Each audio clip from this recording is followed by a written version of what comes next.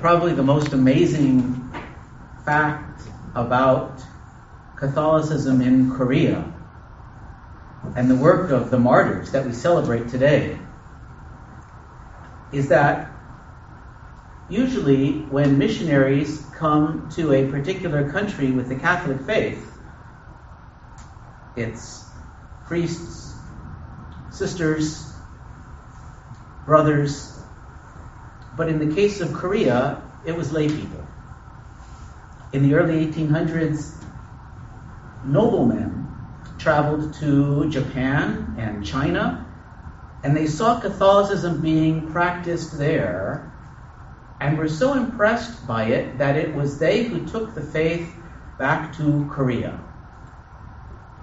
And in just 12 years, when the first Catholic priest arrived in Korea, he found 4,000 Catholics there already waiting for him. Which is not to say that it was easy, because there was a couple things about the Catholic faith that made it difficult to thrive in Korean culture. One of which was Catholics believed that we're all equal children of God. And that didn't fit into the hierarchy of slaves and common people and educated people that the Confucian philosophy taught. And the second thing was that it was illegal to travel outside the country, to engage with foreigners.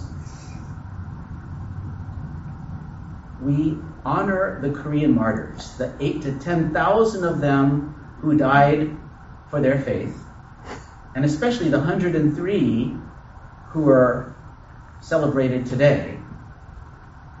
And in a way, I think this really ties into our gospel, because you don't keep the faith alive by just conforming and fitting in.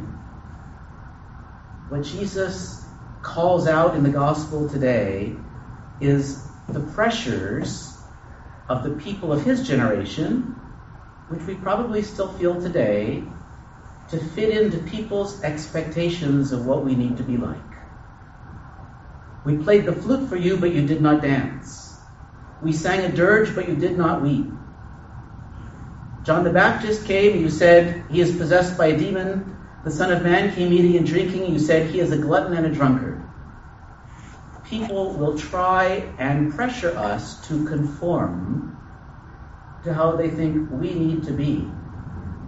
But the way that these martyrs of Korea kept their faith alive was by staying true to what Jesus was calling them to do, calling them to be. And a great way to honor them would be for us to live our faith as vibrantly as Jesus would have us live it, and not to conform to our society.